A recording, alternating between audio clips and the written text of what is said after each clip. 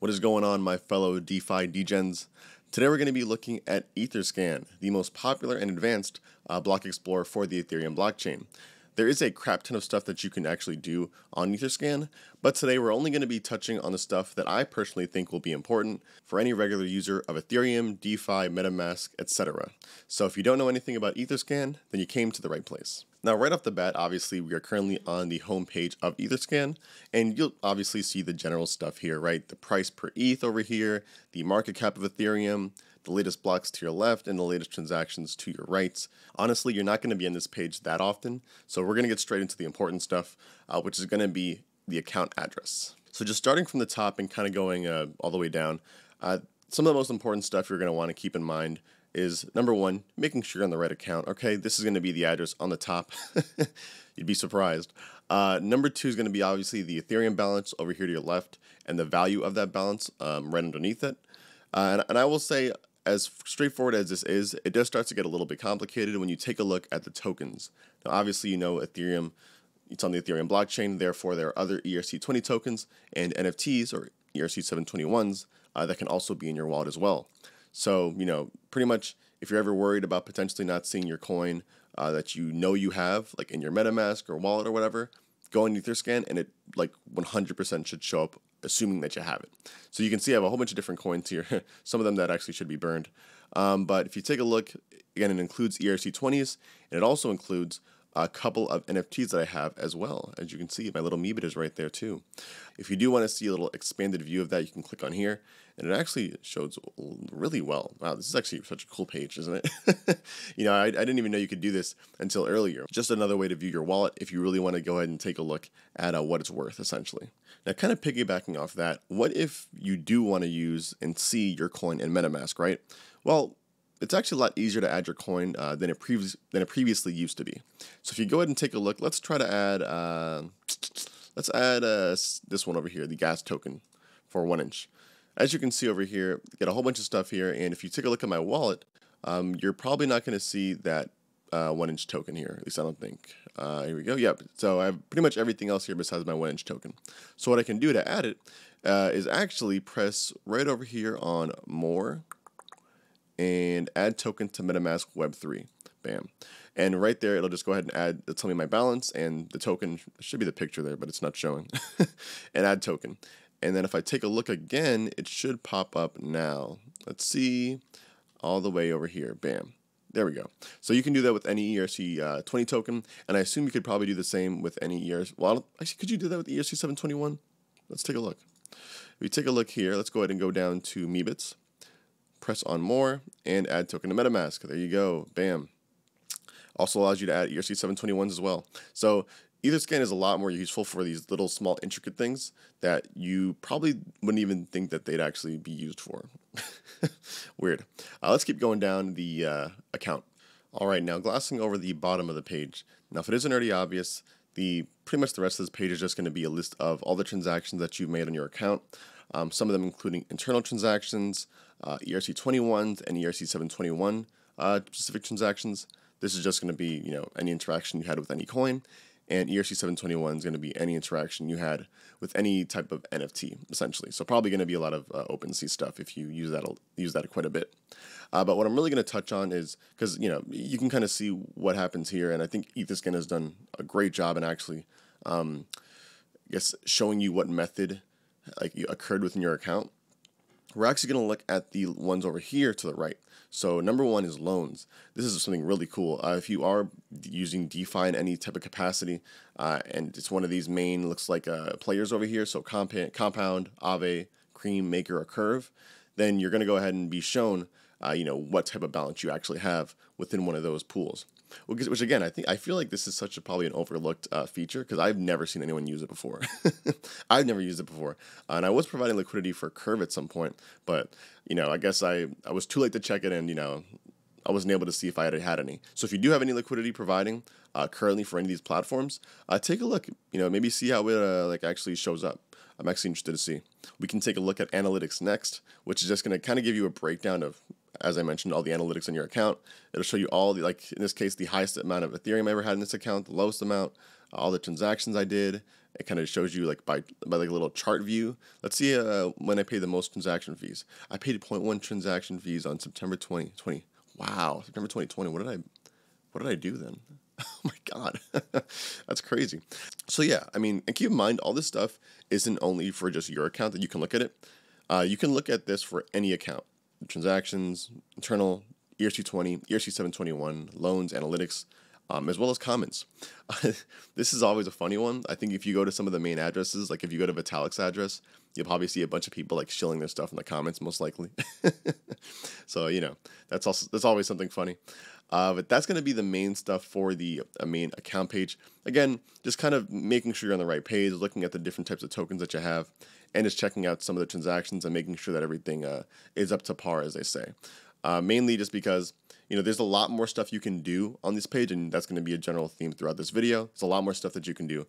I just want to really scratch the surface for the most part. You may have also noticed that on the right over here, instead of saying my account address like it should, it actually says my ENS domain, so befresh.eth, that I went ahead and bought a couple, I think it was, I don't know, like a couple weeks ago. But essentially, I bought it from the Ethereum name service website right over here. So if you are looking for a better way to identify your address, you can go here. Or you can check out today's sponsor, Good Names. Good Names specializes in selling premium ENS domains and has over 600 plus names available on OpenSea, as you can tell on my screen. They also have some pretty interesting ones, including, but not limited to, longest word in the dictionary. And I'm going to try to read this, a pneumotropiclis. I'm not going to, okay, that's it, I'm done. They have the longest word in the dictionary, as well as numeric domains like 222.eth, which apparently happen to be pretty valuable in Asia. I had no idea. So if you are looking for a cool ENS domain, check them out on OpenSea. Again, goodnames.eth. Link will be down below. I appreciate them for sponsoring today's video. Thank you, guys. Now let's go ahead and talk about speeding up transactions. So for today's example, in terms of speeding up a transaction, we're going to go ahead and try to speed up a transfer of one of my Punji Penguins to another account. So let's go ahead and let's say I want to transfer this guy over here, this yellow guy.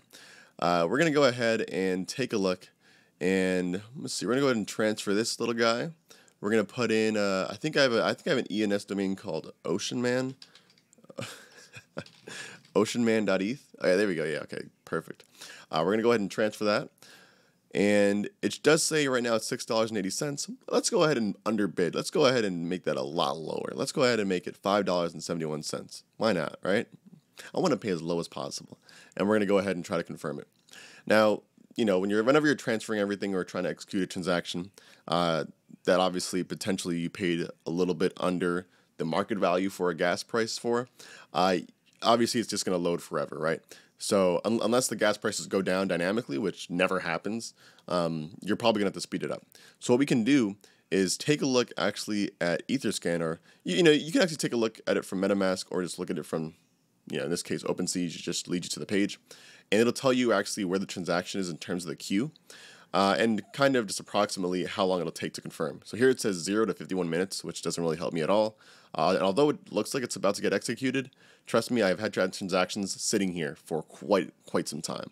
So we're going to go ahead and actually speed it up here. Now, there may be a way to speed it up over here on Etherscan, but what you're really going to want to do is go to Metamask. And this used to be harder. But they've actually made it a lot easier now. All you have to do is, as you see here, click on speed up. Go ahead and click on a higher value. In this case, let's just say, I'm going to bite the bullet. We're going to do fast just so we can see it happen in real time, okay? This is for you guys, all right? This is for you guys. So I went ahead and sped it up. Let's see if it actually loads up and completes pretty quickly. I hope it does, because I did pay, I think, the highest gas price there. In this case, it was like $8. And it's complete. There you go. Bam. Now, it's going to look like it's actually still loading on this page, but that's only because technically when you speed up a transaction, you're not technically speeding up the current one. You're actually replacing that transaction with a newer one, but with a lower nuance. A whole bunch of stuff here, but you'll see it'll actually literally tell you here that it's a duplicate nuance and then another one already completed, you know, similar to the one you just sent out. So we're good. That's all you have to do is press the little speed up button on MetaMask and you're good to go. But I guess what I mean is, like, you can use Etherscan to see where your transaction is in terms of being completed. And if it tells you it's like an hour away from being completed, you're probably going to want to speed it up. The next thing, token approvals. This is going to be very important. If you guys aren't familiar, if you've been doing a lot of DeFi, degen farming and stuff like that, or interacting with less reputable contract addresses, you're really going to want to pay close attention to this. So to actually get here, all you got to do is go to More and click on Token Approvals. Now, once you're here, you can technically look up any Ethereum address or that you want, but I'm going to go ahead and put in my own because why would I want to look at someone else's? We're going to go ahead and put in bfresh.eth, and this is going to be all the current token approvals that I have. Now, essentially what this is all the different contracts that I've approved to give access to actually spend my own tokens for me. Now, you may ask, why the hell would I do that? But that's kind of how Ethereum kind of currently works. For you to interact with like a DEX or any type of like a swapping or liquidity providing mechanism, you need to give the contract access to your wallet to spend a certain amount of tokens and a specific token at that. So in this case, you'll see that I have a bunch of different tokens here: USDC, BitGear from a while ago, Uniswap, Lambda Tau, Status, Synthetics, Wrapped Mirror, and Ether. Now this is going to be a little tricky, mainly because you don't want to go ahead and just start revoking everything. For example, I use Uniswap v2 and v3 quite a bit. So in this case, I'm not really going to want to start revoking this stuff, because that means every time I go back and want to either provide liquidity or actually exchange a token, I'll have to reapprove that same token again. You know what I mean? So if you're looking for convenience, I wouldn't just get rid of all the different like reputable spenders in this case, because you may use them again, and you really don't want to have to spend another transaction fee to be able to spend it. However, where you do again want to go ahead and potentially revoke access to one of these, and we're going to do it today as well, is if it's a spender that you don't really use anymore, and as I mentioned earlier, if it's kind of like nefarious. Mainly because if there's just so happens to be, let's say, a bug in the code of this one, the Wyvern token transfer, right? They'll be able to spend any tokens in my wallet, that's ETH in this case. As you can see, the Wyvern token transfer has access to spend unlimited wrapped Ether on my behalf. You know what I mean? So if there's somehow a bug in their contract, and someone's able to get in there, they may be able to spend all my tokens and they'll be able to make away with it. Keep in mind, I don't have almost any of these coins in my wallet. I mean, let me see.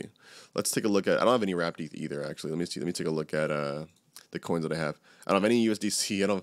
I have Status in there, so I could try to revoke that. In this case, I may have wrapped ETH or USDC in my wallet one day again. So let's go ahead and revoke this one. 400 days ago, I approved the Kyber contract to spend unlimited USDC, which we do not want. So let's go ahead and connect my Web3 wallet over here. Press OK. There we go. Now I'm connected, and I can go ahead and revoke the Kyber one. Let's see how much it costs. Oh, wow, it's actually really cheap. All right, good. That's even better. All right, there we go. Approve USDC spend. So here, it went ahead and I guess approved the limit and probably changed it to 0 USDC, is what I'm assuming. Let's take a look, and now it's gone. Bam. Let's do the same thing with the wrapped Ether, because I completely forgot what the hell this was, and I don't honestly like knowing that they can spend unlimited wrapped Ether on my behalf. $2.24, even better. Yes, wonderful. View the transaction, and let's see how quick it is. Let's see how quick it is. All right, it's taking too long. Let's speed it up. There we go. Speed it up. We're gonna take it to fast. Bam. All right. Let's see if it goes through. Let's go ahead and take a look at my transaction as well, the new one. And as you can see, it should be completed in about 45 seconds, and we're almost at the 100% mark. So now we should be fine. I realize, by the way, I'm making it look longer than it actually is because I keep on refreshing, but this is just for the sake of the video. Why not? Now, if we refresh the page, it shouldn't be there anymore either. Beautiful. So we just got rid of 2 different contracts that pretty much allowed themselves to spend an unlimited amount of whatever it was. I would potentially remove this one too, as it is an unverified contract, but I literally have no more deuce at all, so I really don't care about it too much. So we should be good. Again, make sure to check yours out and see which tokens that you have in there, or which contracts that have access to your tokens. This is something that's going to be really important, trust me, if you are involved in any DeFi stuff. All right, smart contracts, reading and writing. Now, we're going to touch on something a little more technical in this case. And in this case, as I mentioned, it's going to be reading and writing 2 smart contracts. Now, we're going to use the Pudgy Penguins project, the NFT project, actually, as an example, since, as you guys saw earlier, your boy does have a couple. Did it end up transferring, actually? I wonder. Let me see.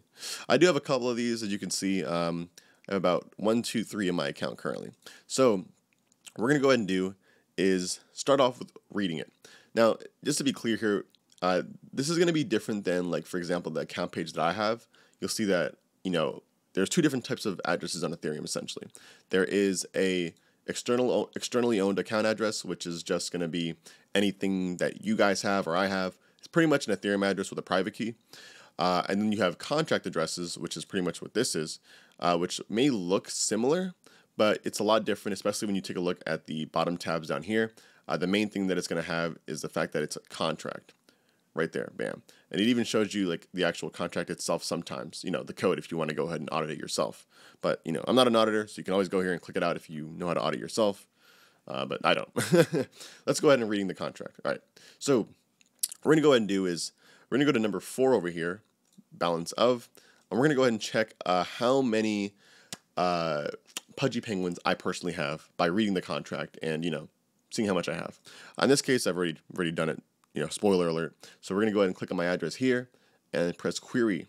You'll see here it's going to tell me that I have 3 pudgy penguins. Now, if you are familiar with JavaScript, I think it is, that you're probably going to understand all this stuff like, UINT 256, all these different little functions here. But the point of being able to read a contract on Etherscan is pretty much the ability to actually like verify, what you're seeing on Ethereum. So Again, there are a bunch of other things that you can do when it comes to reading contracts other than just checking how many, specific tokens you have. But the important takeaway here is that if you ever do want to verify anything from a smart contract, Etherscan allows you to check it using the read option here, right? All right, so now writing contracts. In this case, it's going to be similar in terms of like you're going to have to connect your Web3 wallet, in this case, Metamask, of course, and, go ahead and do something similar to reading. The difference is that this is actually going to cost you ETH depending on what you want to do. So in this case, you can transfer stuff, you can mint stuff, burn stuff, and obviously it's going to depend on the per contract. Like you can't do this with every contract address. But one example that I did actually, and I'll throw it up on the screen now, is transferring my Uniswap V3 position from one wallet to another. On Uniswap's front end, they don't give you the ability to do that, which I think they really should, honestly. I think that's kind of, important, I would think. But I had to actually go into the contract address for my liquidity provider position and literally do like a transfer from my address to another and, go ahead and write it to the blockchain and do it that way. It was my first time ever actually using Etherscan to write to a contract, but it makes you feel a lot smarter, you know what I mean? So if a front end ever does go down, or I think some people have been using it to mint NFTs on drop day, you can always come to Etherscan and just write directly to the contract, which should bypass a lot of the kind of like intricacies that, a front end comes with. Now, I'd like to add that there is a bunch more that you can do on Etherscan. I really only chose to cover like what I use it for and what I pretty much think will be important for you guys in the short term. Obviously you guys can learn more on your own by just kind of exploring the website and just interacting with it, making an account. That's what I kind of did the other day, watching different accounts and stuff like that. It's a really, really cool website, especially since they're going to be on so many different other chains like Polygon, Optimism, Arbitrum. I think they've already announced like pretty much all of them. With that being said, leave a comment down below. Do you guys have any features that you specifically know that no one else knows about? You know what I mean? Is there something hidden that you would like tell a newbie about? Just getting into Etherscan and, like a little tip or trick. Let me know down below and let the other people know down below who knows. Maybe it's something that no one else knows about. Whoever comes up with the most interesting answer is going to actually get an ENS domain from Good Names. The details on that aren't quite specific, I don't think. So just when you watch the video, just go ahead and leave something down below, and you may win an ENS domain. Okay. If you end up winning, I'll send you a message on YouTube or something.